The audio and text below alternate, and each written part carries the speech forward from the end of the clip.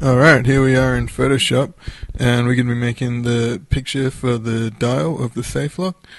So, starting with a 1000 by 1000 canvas, and I'm just going to draw out a line, pretty much just fill in a rectangle with black on a new layer, of course, and then using those controls at the top, I've centered it up.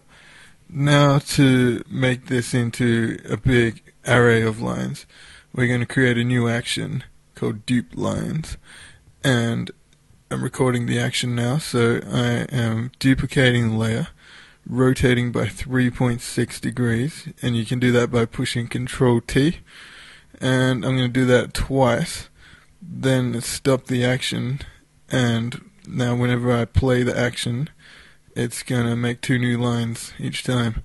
So I got to play this action, about 15 times or something, and it's going to make my array.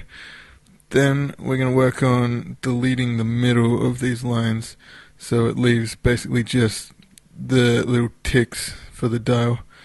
So to do that, we're going to group them into two separate groups, one for the big ticks and one for the small ticks.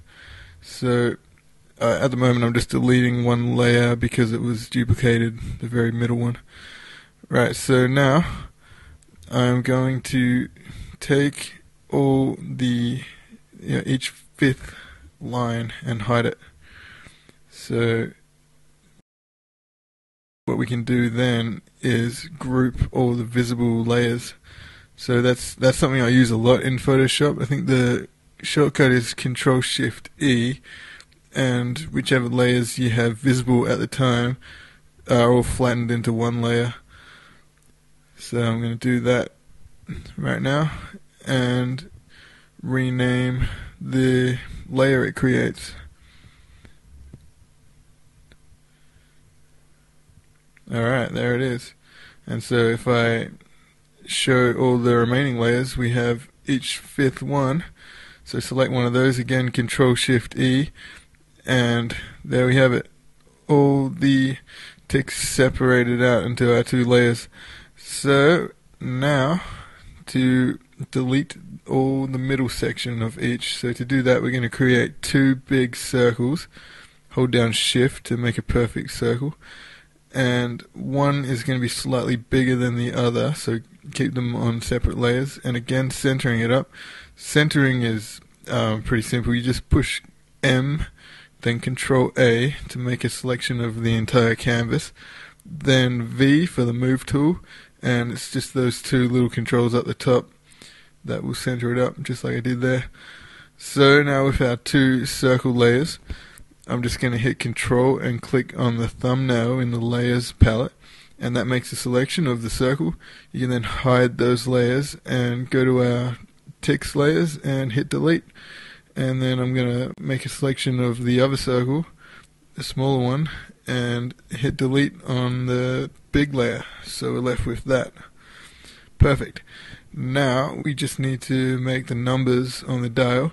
So to do that, I am drawing out and centering a circle auto shape. And we're going to use the auto shape as a guide for text. So as you move the text tool to the edge of the auto shape, you can see the cursor changes, and that means as you type, it's going to go around the circle, just like that. And so now all we need to do is play with the text size and spacing, that sort of thing, until all the numbers line up right where we want them. So that just takes a minute of tweaking, basically. You just try different sizes, and to rotate the text, just select and push Control T again, and then you can hold Shift, I think, to make it snap to perfect increments.